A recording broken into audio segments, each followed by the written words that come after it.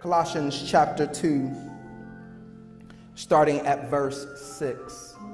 Colossians 2 and 6. And I'll read for our hearing.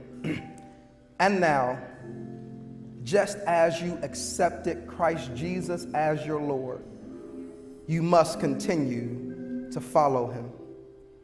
Let your roots grow down into him, and let your lives be built on him. Then your faith will grow strong in the truth you were taught, and you will overflow with thankfulness. Don't let anyone capture you with empty philosophies and high-sounding nonsense that comes from human thinking and from the spiritual powers of this world rather than from Christ. For in Christ lives all the fullness of God in a human body. So you also are complete through your union with Christ, who is head over every ruler and authority. I want to focus in on verse 6. The B portion says, you must continue to follow him. If you will, as you're taking your seats, help me introduce the title for today's message. Everyone say, keep going. Amen. Take your seats. Keep going. There are moments when the text dances in my soul, rhythmically encircling the ethos of the passage, providing a pathway to the needs of God's people. And to that, I say, keep going. Now, I must admit, I am a child of the hip-hop generation. And there are moments where the text dances to a hip-hop beat. And although I cannot, what is the word? I can't put a stamp or a seal of approval on the message of the song. Every time I came back to this text, this song jumped up. The song is by a guy named Freeway, and on it he had Benny Siegel and Jay-Z. The song is called What We Do. The message of the song talks about the difficulties of urban living. Young men without opportunities hustle to try to take care of their families. And although they know what they do is wrong, they can't help but do it because they're doing it for the right reason. They're doing it because there are no other options. And as he's going through the list of things that he's willing to do, seems that he's being prompted by fellows in the group to keep going. As the rhythm and intensity of his verse gets harder and harder, you can hear the ad-lib, keep going. He hits the beat and the idea is even more, hits the punchline, hits you with everything that he has, even though what we do is wrong. Keep going. And as I thought about that, I wondered, how often have I not been properly encouraged to keep going? How often might I have been closer than I knew? How often might the benefits have far outweighed the cost? How often should I have not given up under the pressures, the weights, and the challenges? I just needed somebody to say, keep going. When I was in college, I started to weight lift. And at first, I would go into the gym all by myself. And I would, try to do things. I didn't completely know what I was doing. And this is well before you can find and learn how to do anything on YouTube or the internet. But I had a partner. Now, I partnered with somebody who was well stronger than I was. And in my mind, everything he did, I could do. In my body, everything he did, I could not do. And I never forget there's one moment where I'm struggling to push a particular set of weights. And it clicked in that my body said, you can't do this. And for the first time, my mind agreed. You know what, you're right. And I heard my spot said, no. You got another one in you. So what he did was he pulled the weight up lightly. Put the pressure back on me and say, keep going. Now, in my mind, I'm like, wait, you just saw I couldn't lift it up. You had to give me assistance. Why would you put the weight back on me? He said, no, keep going. I wasn't able to lift it, but I was able to hold it and let it slowly go down. When we finished, he says this is what they call negatives. Although you're not strong enough yet to lift it, you're prepping your body to grow the muscle necessary by dealing with the weight and making your body feel what it feels like.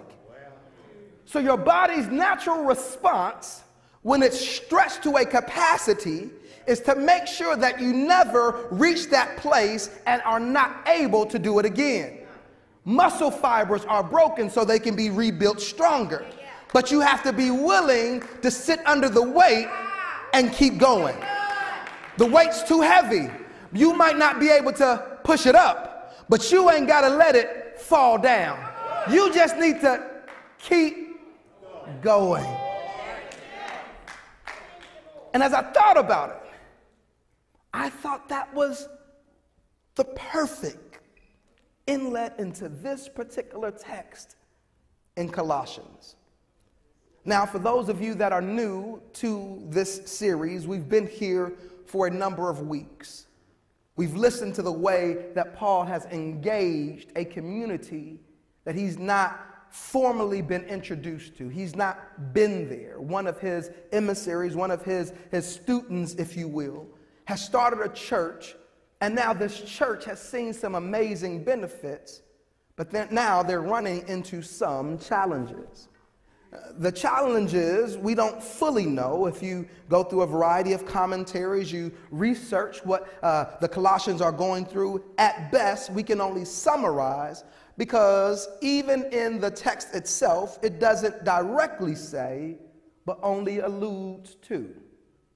But as Paul is writing, or the writer in the name of Paul, he says, and now, just as you have accepted Christ Jesus as your Lord, you must continue to follow him.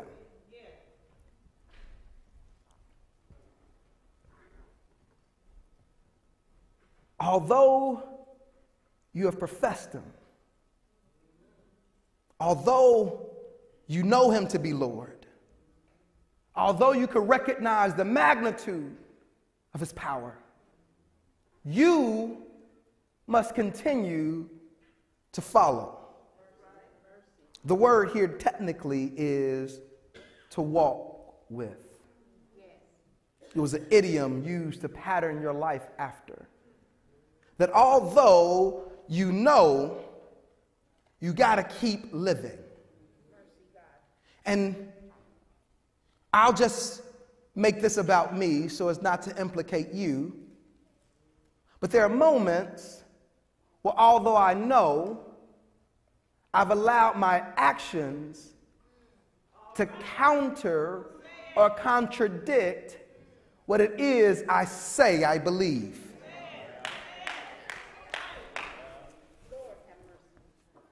I know God is able, but I walk like I gotta be able. I know God is powerful, but I walk like God's power can only be as strong as I am. I know God can get me through, but I act like God has left me forsaken. I know that weeping endures only for a night, but this night feels like it has been day and night and day and night. And I wonder, when will the weeping, I know what I should know, but my actions don't align. Paul, writing to this group, says, let me tell you something. You started off well. You got the basics. You started in the right direction. Don't stop. Keep going. Continue to follow. And he wants you to know why. Because the more that you follow, the more that you pattern your life, the more that now your roots can grow down deep. We talked about this a bit last week with snow in a desert, about how in drought conditions there are still ways that there can be life deeper. And you need roots deeper, so when the surface gets hot, you are connected deep enough to still get the nourishment that you need that may not be available in your immediate circumstance. But since now we've built our roots deep enough, we are nourished by a source that is greater than what our circumstances may be able to provide. We can walk in barren and desolate lands as if we are still being watered day in and day out, because our roots have tapped into a source that has not run dry. He says now, the Christian life, the true followers of Christ, is not a one-time decision for fire insurance.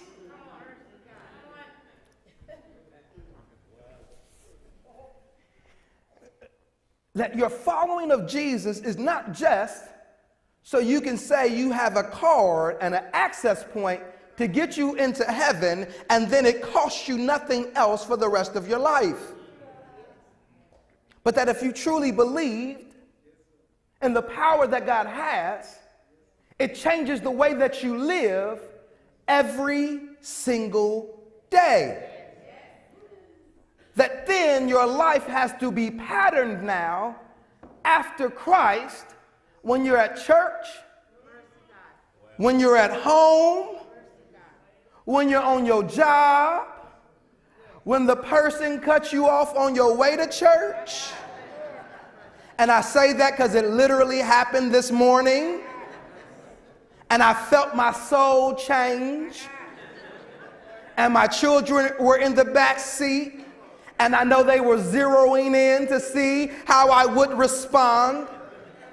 And the first initial responses I could not allow to come to my lips for concern for what this may do to my children.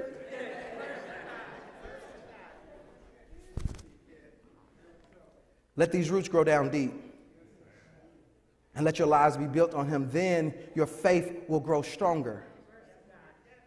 You get better, you get bigger, you get wiser as you do this, because now you can overflow with thankfulness.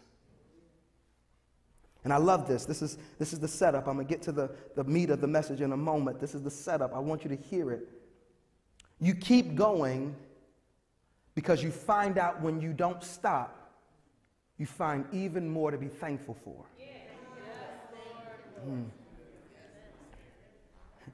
The enemy is so crafty to use our challenges that we think that the challenges are meant to stunt what God is doing, not recognizing that the challenges are often the mechanism by which God is doing what God is doing. So if I could get you to stop the mechanism, then you don't get the product. And if you don't get the product, you constantly live lesser than what you could be. Only if you are willing to keep going. He says, keep going.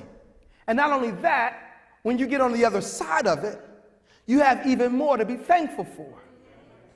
It's one thing to thank God for a life that has never had issues. But it's another thing to thank God when God has brought you out of the issues. It's another thing to be able to look back and say, I remember when I did not have, and now that I do have. This is a moment of appreciation. I remember when I was not able to, but now look at what I'm able to do. I remember when my children weren't where they are now, but oh my God, look at them now. I remember when the job didn't value me, but now I have more value than I ever thought. I remember when nobody knew my name. I remember when I cried myself. I remember when I wasn't the person that you see now. I remember when I was strung out. I remember when I let anybody do any and everything to me, and look at me now. And that's a huge level of appreciation. But then we get pushed even further, because there's one thing to be able to thank God when nothing is wrong. Another thing to be able to thank God after things that have gone wrong have been fixed. But then the next level is when I'm entering and currently in challenges. I don't even have to wait for the completion, because I have so much experience with the God that has been able to bring me through. I'm able to start thanking God even before the thing is over. It don't even make sense. I'm still in the middle of everything I'm dealing with, but now my praise begins to emanate out of my soul, because I already know my God. All of a sudden now, the level of thankfulness that we can enter into challenges changes what we're able to see while we're in the challenge. And opportunities that had never been available become available for us. So the message keeps going. And now I get to my first point. It says, don't let anyone capture you with empty philosophies or house-sounding nonsense that comes from human thinking and from the spiritual powers of this world rather than from Christ. First point is empty. Everybody say empty. Empty. What Paul is writing here, what the writer in the name of Paul is writing here, is not to say that there is no ability for us to gain new knowledge. Sometimes when we get to church, right, we think of things such as high-sounding wisdom or whatever to mean that God is against intelligence. That is not the case. God created you with both body and mind. God desires that you would use your mind. God recognizes that that is a gift for you. You should be able to grow and learn. You should be able to find out how to rightly appropriate new information into your life so that it can be a benefit, not just to you, but to those who are connected to you. This is a gift. This is why we do it. God is not against you learning. God is not against your knowledge.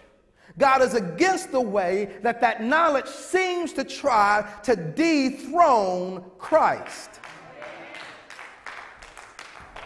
It is no issue with science and God. God created science. There's no issue between science and religion. God made these things. The challenge comes in is when we keep trying to put information in its position in a place as if it should take away what God has been and who God is. And we think that we need to add something more to Christ. As they're writing, they're talking to a community that is dealing with this thing called elemental spirits. The idea of the elemental spirits is they believe that there was a power in the elements, and that if you did not rightly pay obeisance, if you did not rightly make sure that these elemental spirits were happy, that they would cause havoc in your life. That if you did not do the proper rituals, if you did not live in the proper way, if you did not make sure that these things were taken care of, that now your life would be littered with negativity. So not only do you need to worship God, but you need to worship God, Jesus, and these spirits. That Jesus would be one of and not one above. You would have to make sure you go through them. Because if you don't go through them, then they're going to come and have havoc on you. And what Paul is saying is, this is problematic. If we believe Christ to be over, then nothing under what Christ is over do we have to worry about. Not only is he saying half of that may not be true, but even if it is, let's say it is true, the elemental spirits would be subservient to Jesus. So if I got Jesus, I got the elemental spirits already taken care of. But every time I keep worrying about the elemental spirits, it is like I am lessening who Jesus is, and now I have to go through them and not him. He says, wait, do you recognize the position that Jesus sits in? If you miss his position, it will force you to think that you're doing something that you need to do, but really has no additional value in your life. Because you really think this thing is as important as Jesus is. And of course, we may not believe in the elemental spirits. I don't know, maybe some of you do. But there are a variety of other philosophies and ideologies that we do believe. And they may not be coming from teachers that go and sit in the town square, but they're transitioned and communicated to us through a variety of different mechanisms. Some of us, we struggle, right? We have the philosophies of surely Christ is good, and similar to like the elemental spirits, we won't call it that, but Christ surely couldn't be the only way. Just look at me, and nobody will know I'm talking to you. One of the biggest struggles that a variety of people have with Christianity and the belief in Christ is that they say it feels exclusive. Do you mean to tell me that you believe that Jesus is the only way? If Jesus is the only way, what does that mean for all the Hindus? What does that mean for the Buddhists? You mean to tell me that all of those people are going to go to hell, or better framed, because this is how it often comes, you're going to put all of those people in hell? That's what we hear. Now, I think if I can think of the most positive way that I can think about the challenge, I think it can come from a good place. It comes from a place that could be almost godlike, a desire not to see anyone perish. A desire not to see anyone have to deal with the difficulties that we would understand to reside in a place of hellish-like conditions. And so there's a beauty in desiring that people not go to hell. There's a problem in trying to make it so that nobody goes to hell. It's another problem with trying to dethrone Jesus, to say now there must be other ways, save Jesus to get to God. It is similar to the elemental spirits. It is us saying now there must be someone else.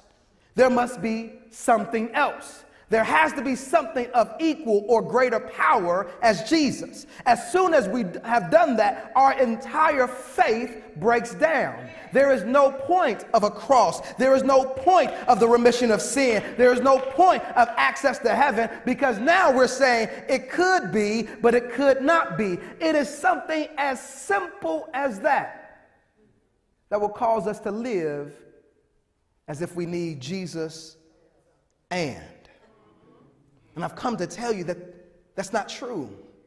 We don't need Jesus and we don't have to think that Jesus is being exclusive, because it's free and available to all. That Jesus is always the way, the truth, and the life, that none get access to the Father except through Christ. That is not our determination, but that is God's determination. And who would we be to be able to tell the creator and author of all things that surely you have to make multiple routes to get where you want us to go, or shame on you, we're choosing not to go that way. Nobody's ever told God that why we only have one son, S-U-N. Nobody's frustrated that Jupiter may have multiple moons, but we only got one. How come we don't have a ring around us, Lord?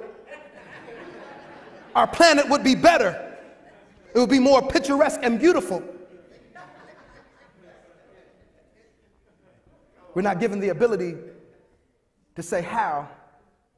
We are given the ability to follow what has already been laid out for us. Because I can imagine the pain and the hurt that God might feel for God to wrap God's self in flesh, to come for the salvation of all of the world, and for the world to say that ain't good enough. God, you're not good enough. We want another. I know that you told me that you love me and you gave your life to prove it, but I'm not sure I want that life. Can you send me somebody else that sounds more like the way I want them to sound? Can you send somebody that looks more the way I want them to look? Can you send somebody else that might be able to do the things that I want them to do? Because apparently the real God should look like the image I have made up in my own mind. He says, you got to be careful for these empty theologies, these empty philosophies, because what they wind up doing is they wind up pouring out a power that becomes available to us. He says it's not only thoughts like this, right? There are other concerns, right? Like the idea about sin. You know, we don't talk about sin at church no more.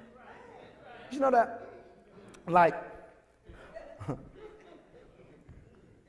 so this is me trying to trace the trajectory of why we don't talk about sin. So this is where we are, right? We don't talk about it as much because we used to talk about it all the time. Like it was like you could not go to church without somebody telling you you're sinning and you're going to hell. Some of y'all remember that. Like, I promise, the preacher put everybody in hell every single Sunday because you're going to hell. You're out there drinking, you're going to hell. You're shacking up, you're going to hell. We was like this, oh, I'm going to hell again, right? Hell again every Sunday, yay! Like, I mean, that was it, right? Every week. Then all of a sudden we was like, you know what? I'm tired of going to church and them making me feel bad. So we stopped going. So then the preacher was like, well, maybe we shouldn't make them feel so bad. And they changed the message. It's your season. It's your time. Come on back. He gonna bless you. You ain't gonna miss it. It's coming your way. It's falling from heaven. Reach up and grab it. Reach up and grab it, right? And it was like this. Did they come back? Did they come back? Did they come back?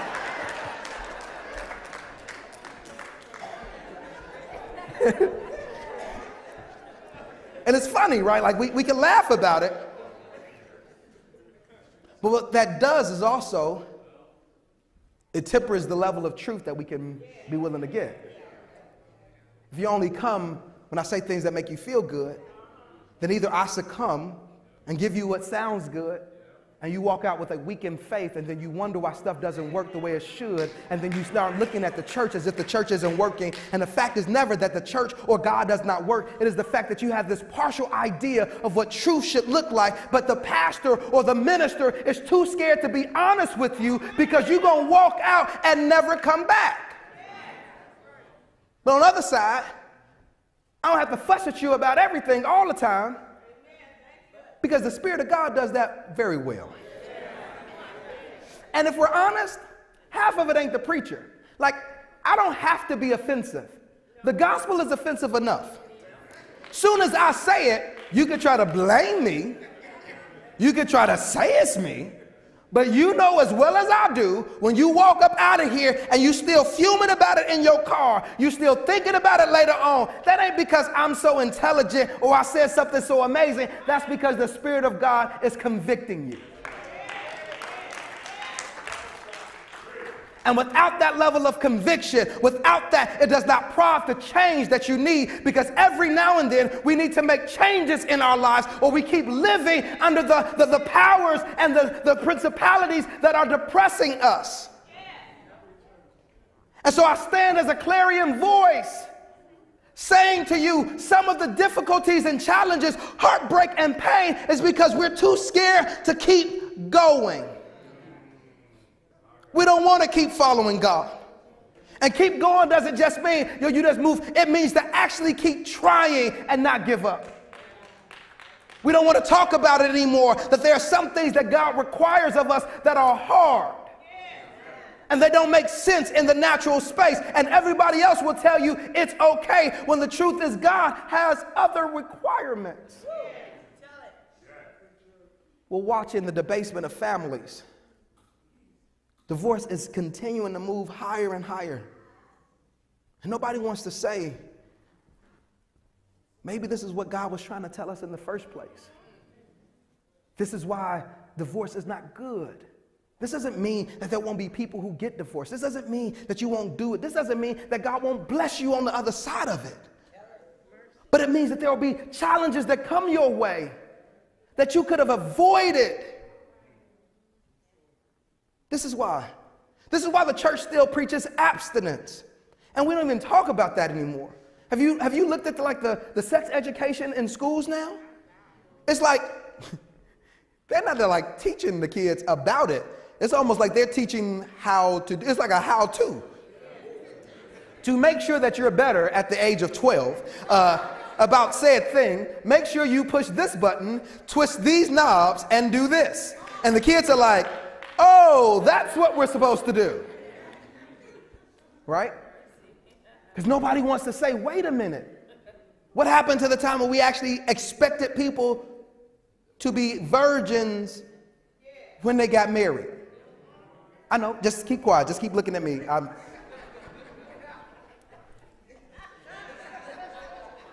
Right? Nobody wants to talk about it. Nobody wants to talk about the half of the disconnect and the lack of freedom in our finances is because we don't give back to God. We don't prioritize God. We don't save. And we've bought into the consumeristic mindset that is our country, and we wonder why God doesn't bless us. Don't worry. Just put that out there. Empty philosophies. Did you know that the American dream as a statement didn't used to mean what it means today? It was popularized by a historian in 1915. And what it actually used to mean was that America was about justice, equality, and against inequity. This is what the terminology was meant to push. And then it was taken, reused, repurposed, pushed back with a consumeristic lens to now mean that the American dream is the collection of commodities that now make you something. The house, the car, the 2.5 kids, and the white picket fence. But watch how empty this is. Because now when that's our ideology, we take that and give that to God. And say, God, you haven't been good to me because you haven't given me this empty thing. And so now, since I am 30, now since I'm 40, now since I'm 50, and I don't feel closer to the empty thing that you never promised you would give me in the first place, I'm wondering, God, are you still able? Because I've been praying for the empty thing over and over again, and you refuse to give me emptiness. And I don't know why you won't just fill me up with the emptiness that I've been asking for. Because God is saying, maybe I care enough about you not to give you something that is just going to deplete you worse than where you are now. But nobody wants to say it. We'll just pray about it. And if we don't get it, then it's a problem with God, not with us. We can't even recognize that even our desires have been co-opted. Do you see it? Do you know how many things you want now that you never even thought about before? And let's just be honest. I'm going to say it. And, okay, if I get in trouble, whatever. I struggle now. Watch this. I struggle with streaming our church service. I struggle with streaming now because we've just got to the point where we have enough subscribers on YouTube. Well, now to watch our worship service, you might get interrupted with an ad. It's free. It's free to us. It's a service that allows the message to go out there. But now it co-opts the message of God with advertisement. And we can't always determine what the ads are. So it gives us more access. But now it carries baggage that I'm like, is this the right thing? And I struggle with it. The same with Facebook. I mean, you know, whatever, like, I struggle with these things. Because this helps us, but at what cost? The empty philosophies reminding us again and again, go get something else to fill the void in your life that can never fill the void, but just make you want more stuff. He says, I'm trying to protect you from these empty philosophies. I'm trying to let you know that you really don't need that other stuff. Now, I'll say this and I'll move on. I promise I'm done. There was a season, right, where like the whole new thing was going around burning sage. Y'all remember that? Okay, just keep looking at me because some of y'all like this. What you talking about, Pastor? I burn sage right now. I burn sage on the way to church. All right. Now, burning sage by itself is not problematic. Like it's like any other aroma stuff, right? In fact, there's ideas that they might have antimicrobial properties, right? Antibacterial properties. I get all of that. But then there's these connections that it becomes spiritual, right? If we say we need sage to remove evil spirits, then what have we said about the Spirit of God on the inside of us? Just think about it. And I'm not against any other practice. I don't mind the practice. I'm frustrated by how all of these things, slowly but surely, chop at the throne of Christ to act as if it is not big enough and amazing enough. So then, the writer goes in and gives you something different. He says, this is empty. But verse 9, for in Christ lives the fullness of God. Everybody say full. He says, I know what you have thought, but can I change the way you think about it? In Christ, there is nothing lacking. Everything that is available to God is available in Christ. So if you got Christ, you already got it all. The challenge is, since we don't walk like we got it all, we don't sense how much Christ really has. There's a story about a guy. He's talking with a guy that works at a circus. He's looking, and at the circus they have these two huge elephants. I mean, absolutely gargantuan, right? And they're tied to a stake in the ground with a rope. An elephant that when it puts its foot down, the earth makes noise, is being held in place by a rope and a stake. The guy goes to the man. He's like, why aren't these elephants just walking out? Like, they could just up and choose and be like, oh, we out of here today. Right? How come they don't do this?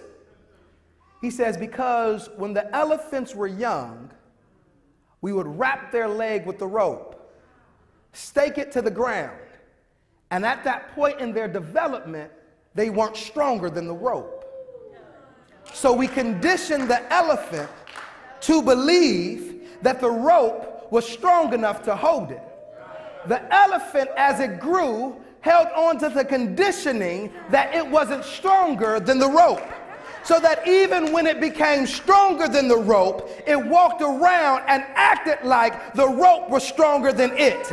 And I've come to talk to some people that God has put the very power of God on the inside of you, that you are walking like elephants, and we keep letting empty philosophies wrap our legs up and keep us in position when God wants to break you free. Can I tell you, you don't need nothing else. You don't need anything else. You don't need more of anything. You don't need more of God. You don't need more of the Spirit. You don't need more of the presence. Everything you need is already locked in Christ.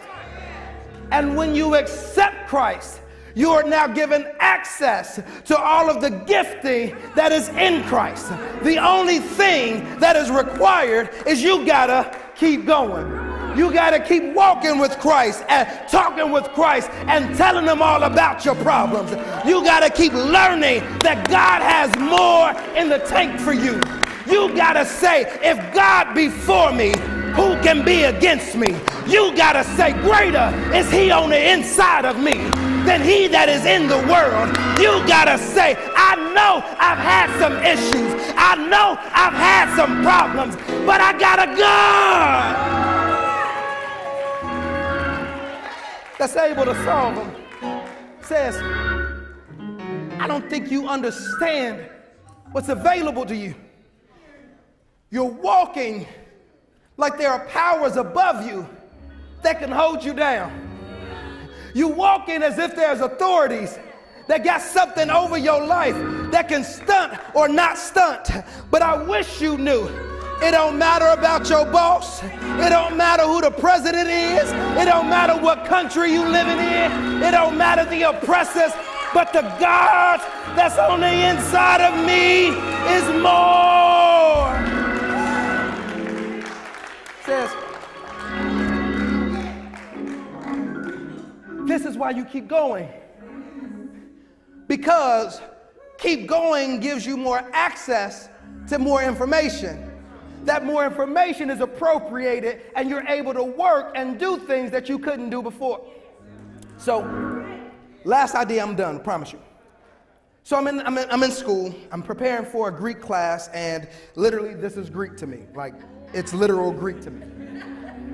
And so one of the things that they do to try to help is they recognize you're probably not going to become like a New Testament scholar. You're not going to get the language, but there are all of these, biblical software that can help.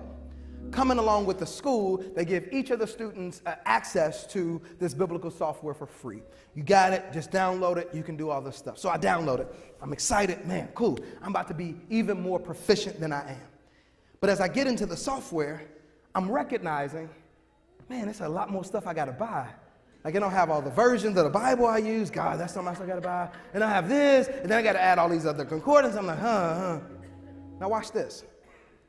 5 or 6 years ago, I bought biblical software. I brought it. I purchased it. I bought it.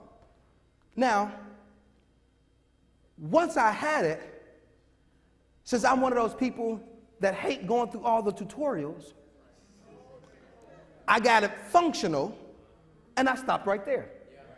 I use it weekly, but I don't use it to its capacity. So I'm preparing for school, about to buy brand new software on a whole nother system when I already have all the things that they say I need for this current class. Not only do I not need to purchase anything else, all I gotta do is push this button and this opens up. Push this button and this opens up. Push this button and these things are connected. Push this button and it now saves it all. Push this button and it pushes it out. Push this button and this begins to happen. It is already available to me. But I lived like I didn't have access to it because I didn't know what it could really do.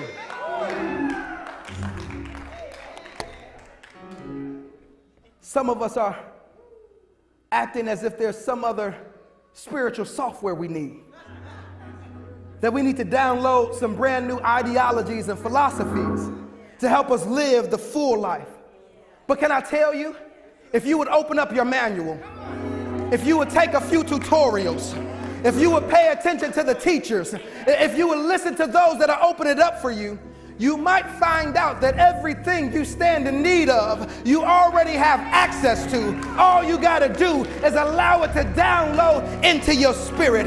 I'm so glad that I already got all the stuff I need. I'm so glad that Jesus lacks nothing. I'm so glad I got power available. I'm so glad that sin can't even hold me back no more.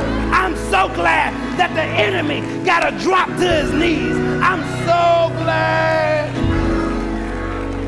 that every knee shall bow, every tongue shall confess the very power of our God. So, keep going. I know you've been living the faith for a while. Or maybe you just started and it don't feel like it's working out. Keep going. Don't stop Bible school. Don't stop going to Sunday school. Don't stop your prayer groups. Keep going. Keep worshiping in your car. Keep opening the Bible at night. Keep going. Keep trying to apply those truths of God to your life, because you will see the manifest glory of God show up in ways you could never think. You just got to be willing to keep going. Keep going. Keep going. I know you want to give up. Keep going. I know it's hard. Keep going. Don't let it fall from you. God did not bring you this far to leave you.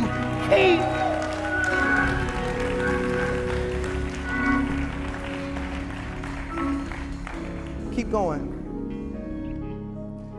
Because the power that is available to you, you haven't even begun to realize. Man, we walk around like we're not children of the King.